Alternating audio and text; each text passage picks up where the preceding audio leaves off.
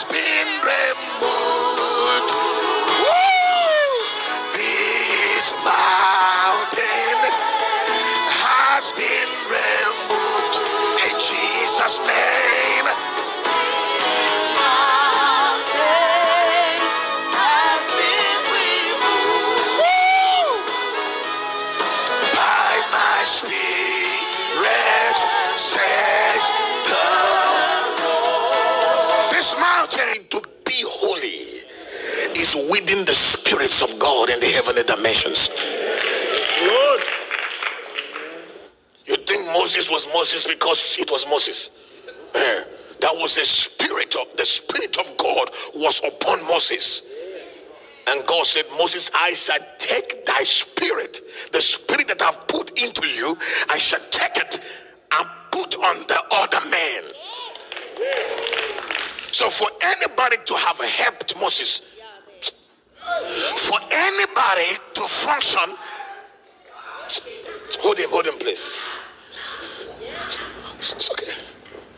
For anybody to have stood and carry out the priestly ordinances that God had called Moses, the spirit of God that was on Moses would have to be taken and transferred into them.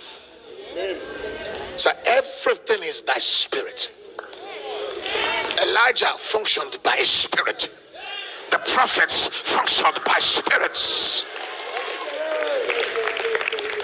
Show me one prophet, show me one priest, show me one high priest, show me one person that God ever used, but in the old and in the new, that the Spirit of God didn't come upon.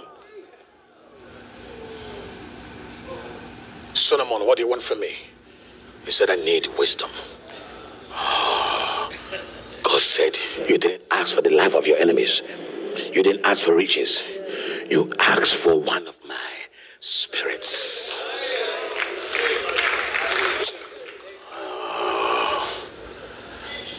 Wisdom was given to him. When wisdom guided Solomon, he didn't kill one single person.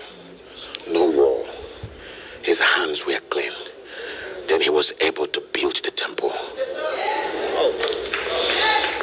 David, the chosen one, couldn't build the temple. But by the Spirit, his offspring did. By the Spirit. By the Spirit. So I am who I am by the Spirit.